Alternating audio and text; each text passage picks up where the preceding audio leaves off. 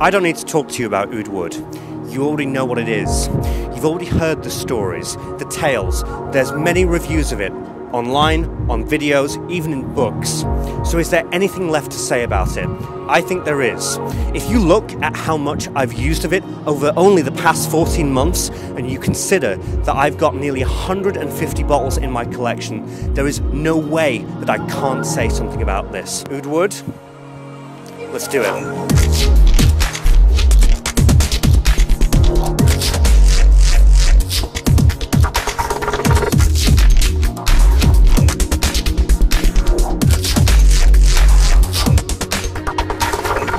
Okay, so before we crack into this review, I just want to bring up this, because you guys are always pulling me up for shit, alright? This looks preposterous. I look as though I'm Peter Venkman trying to find the ghost of Christmas past and then ghostbust it. I understand that, I appreciate that, but we're really busy with the production company that I've just started. We're literally in between shoots at the moment. I couldn't get a lapel mic, I'm so sorry, so you're gonna have to deal with me holding this, and who knows, we might even catch some ghosts. Let's get into the review.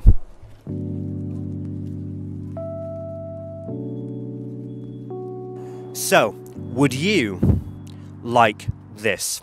Now, the terms masculine and feminine have been sort of questioned in recent years, and that's kind of bled through a little bit into fragrance. There's kind of a hot debate right now. Do we still need to classify fragrances as male or as feminine? Or is that quite a primitive way of looking at them? Especially now, seen as a lot of different styles are converging and we don't really know what's what anymore.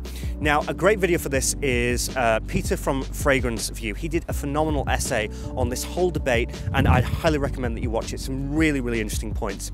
Now, this video is not a political video. This isn't about social views or anything like that. I certainly don't have any answers. This is just a fragrance review. But with that being said, I wanted to mention that because to me, Oud Wood is a classic masculine fragrance, and very specific as well. It's like a 1940s, 1950s, like Hollywood actor from that golden era. I'm talking about people like James Dean,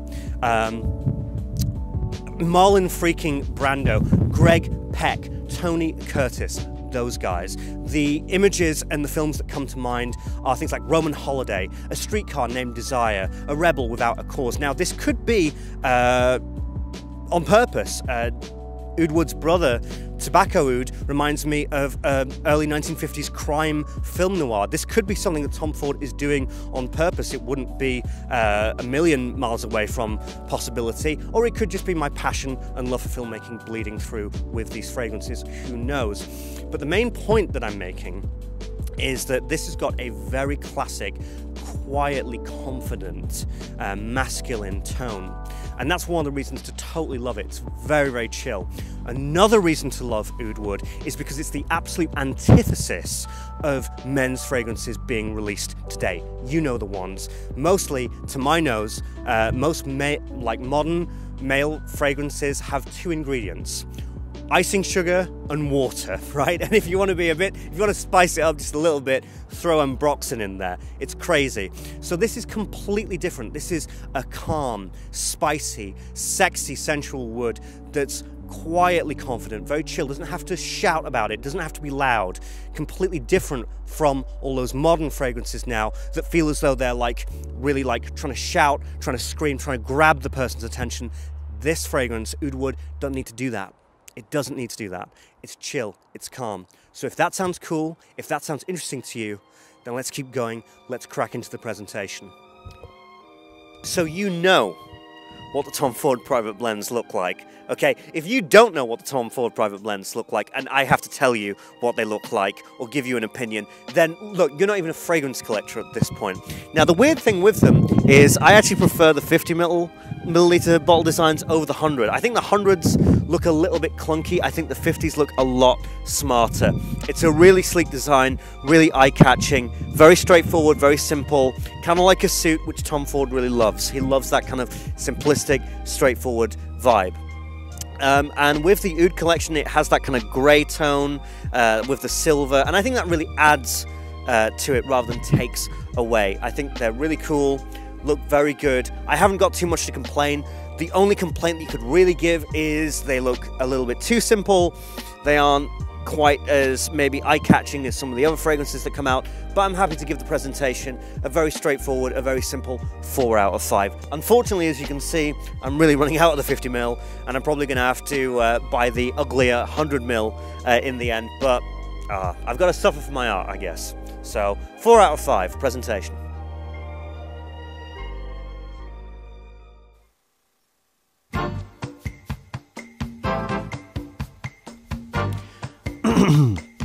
Hello friends, George here. I know I'm there as well, but I'm also here, in your mind. No. So listen, I managed to record my worst audio ever. What? Even worse than that fucking top 10 autumn fragrance list of 2017, which you put 2018 in the title, George. And my number 1! When I first heard of this! Yes. In fact, here's a sample. Makes it smell good. In the UK we had something called Bounce. I find it quite remarkable that with all my skill sets, razzmatazz, and stunning cinematics that I've brought into this YouTube fragrance community, I still can't get my head around the concept that wind is an actual thing and that microphones need protection from it. In fact, this sentiment goes completely over my head as poetically played out in this clip. Oh right, yeah, you would be windy, wouldn't you? Jesus. Right. Stop shouting at the elements, George. Okay. Anyway, sound has sometimes been an issue ever since I started making videos when I was about 4 years old or whatever. Anyways, I apologise, so here's the brand new scent section with some added bits just for you. Yes, you, because you're my favourite. Okay, so the scent with Oud Wood. First off, do not, and I mean do not, spray this on a card when testing. You shouldn't do that with fragrances in general, but with this fragrance especially, I find you're going to have a bad day. I did this with Oud Wood, first time sampling it, I sprayed it onto a card, and I hated it, because on the card, honestly, it smells like cold mushroom soup. You need to have this on your skin when testing it, and for a relevant pop culture reference, it's kind of like the symbiote with Venom, it needs to bond with you. Okay, that sounds a bit weird and intense, but as in, it needs the warmth of your skin and your body to create what Oud Wood becomes and what makes it so great and wonderful. I'd say, and this has actually been said before on a couple of reviews, Oud Wood has one of the weakest openings probably in the game, and especially in upmarket, retail-orientated niche fragrances, and I'm talking like Tom Ford, Creed, Dior Private Blend, all of that kind of stuff. And I'd say that that's very unusual, because a lot of these companies and a lot of these houses are kind of instructed, or they instruct their perfumiers to give an extraordinarily pleasant opening, usually with citrus or aldehydes, that's going to give, you know, the consumer passing by, you know, they'll spray it on the card and they'll go, oh right, that smells like citrus, I know what that is, and all that kind of stuff, and it draws them in. Oud Wood doesn't really have that, it kind of is what it is, but that's another reason to like it. When you put this on your wrist or neck, everything changes. Of course, these are the warmest parts of the body because they're pulse points. It warms up and it has this sexy woody green texture. So you definitely get the full brunt of the oud and the wood part of Oud Wood. And what I really do like about this is that you've got the oud, you've got the wood, you've got the darker textures really coming in strong, but it's smooth. And I always admire any perfumier that can have really harsh elements but really have a smooth surface to that. There's another element in here to me that keeps everything grounded. It's subtle, but it just works, and that is soap. Yes, soap or linen. Now, it's not anything insane, but it's absolutely there.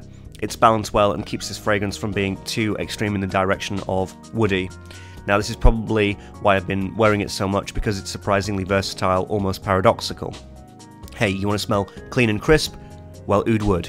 Hey, you want to smell tough, woody and mysterious? The polar opposite? Well, guess what? Oud Wood still qualifies. Hey, want to smell kind of sexy, warm and affectionate? Well, sir, guess what? You know, but do you also want to smell as though you're hard to get, aloof and a little bit cold at times? Well, guess what, sir? Oud Wood is there for you in all realms. In philosophy, they say that masculinity is defined as two energies of completely different forces. One is to protect, nurture and be affectionate. The other is to destroy, conquer and dominate. These two elements on their own can be disastrous in their own way, but if you put them together, you have true harmony. And in my opinion, Oud Wood does that. As we dry down, it just gets smoother and smoother, and I cannot emphasize this enough. Your skin is doing a lot of the work. The warmth of your skin makes this sexy.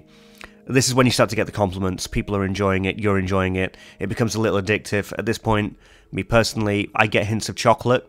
Maybe a bit of sugar, but this could be extremely subjective.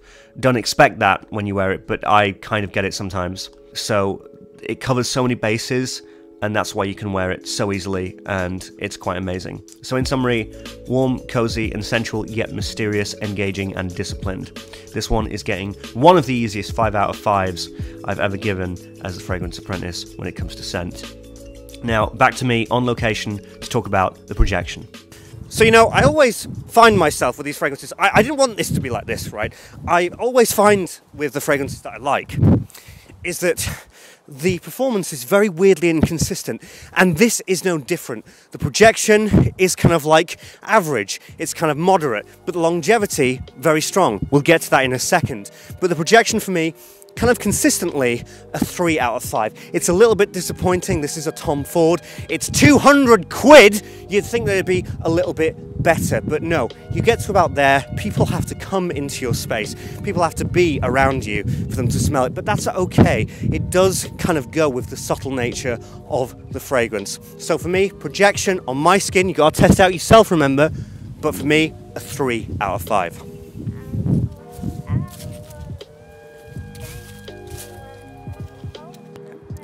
So although the projection is a 3 out of 5, it's consistently like that for a very long period of time. On my skin, longevity is 10 hours. Now, the only issue with that I see is that after 5 hours, the scent gets very linear. And that's fragrance nerd speak for it basically stays the same.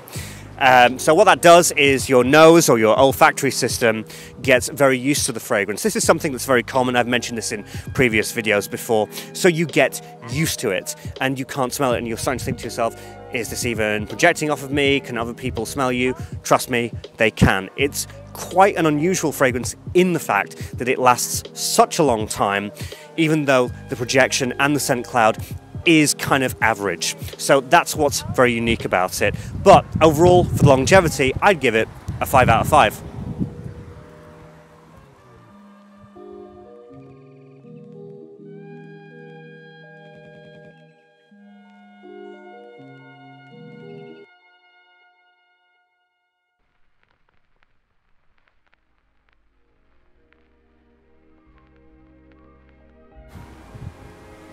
So as you can see, there's many different reasons to love Tom Ford Oud Wood.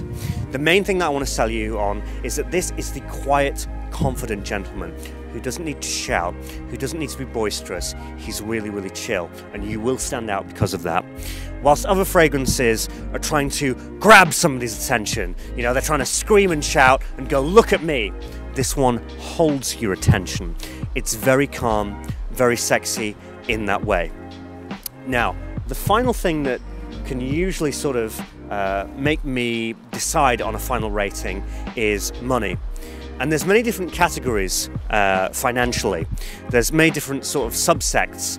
With Tom Ford, Tom Ford's pretty liberal. They're pretty good.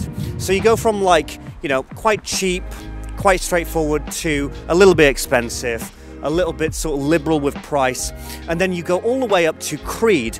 And their factor is stop taking the piss. But that's another story for a different video. Tom Ford can be quite liberal with their prices, and you can get them on discounters if you know where to look. So this retail is about £145, but I can get this, if I know where to look, for about 90 to 100, maybe £110. So that's okay. And you know what, is it worth it? Yes, completely worth it. 100ml, a little bit harder to get, anything below 200, but hey, I think it's fine. It is of that quality. So I'm going to give Tom Ford Oud Wood a wholesome, full 5 out of 5. It deserves it. It is worth all hype, all the excitement. You can believe that. Anyway, it's been lovely seeing you, hasn't it? I've loved seeing you, it's been great. But I've got to go, I've got to run. Started a film production company. I don't know if it's worth it, I don't know if it's going to work out, but I've done it, got to keep going, all right? But I will be seeing you. The Fragrance Apprentice will be back for season 5 next year. All right. So you kids, you look after yourself. I've got to go, and Merry Christmas for when it comes. Yes. Anyway, goodbye.